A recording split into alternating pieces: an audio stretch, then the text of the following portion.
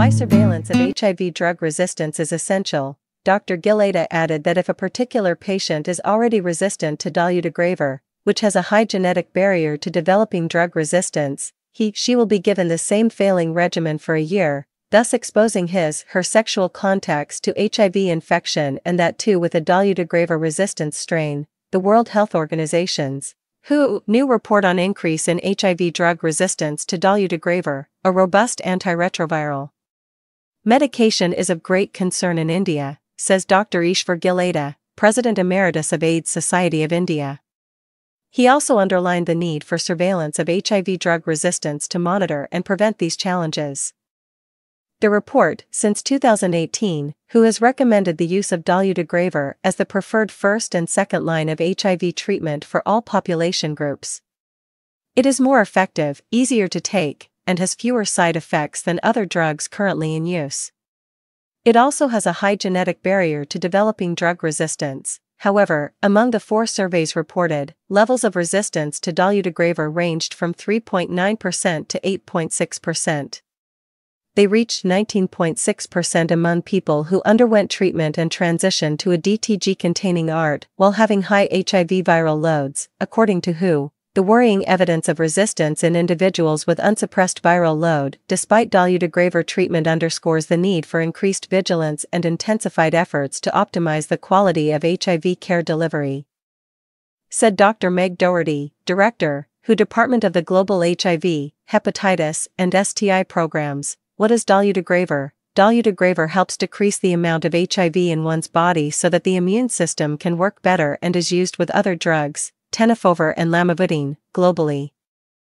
Term TLD, tenofovir, lamivudine, and Dolutegravir. The National AIDS Control Organization, NACO, has implemented TLD regimen in place of TLE as first line of antiretroviral treatment, ART, for people living with HIV, PLHIV, in India since 2020. Here, the Dolutegravir molecule from TLD has replaced efavirenz of TLE regimen.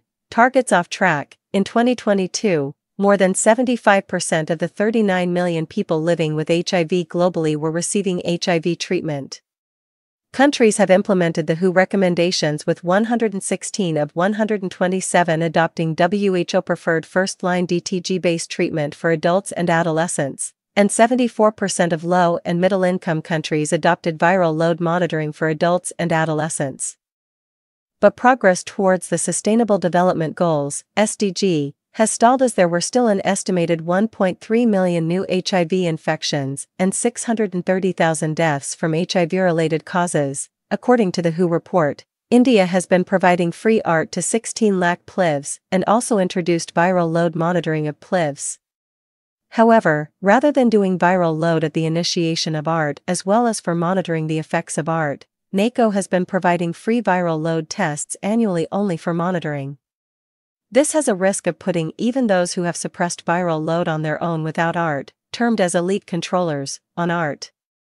Similarly, those with unsuppressed viral load are continued on the same ART regimen with just adherence counseling and called for repeat viral load test after a year, says Dr. Gilada. Dr. Gilada added that if a particular patient is already resistant to Dolutegravir, which has a high genetic barrier to developing drug resistance, she will be given the same failing regimen for a year, thus exposing her sexual contacts to HIV infection, and that too with a Dolutegravir resistant strain.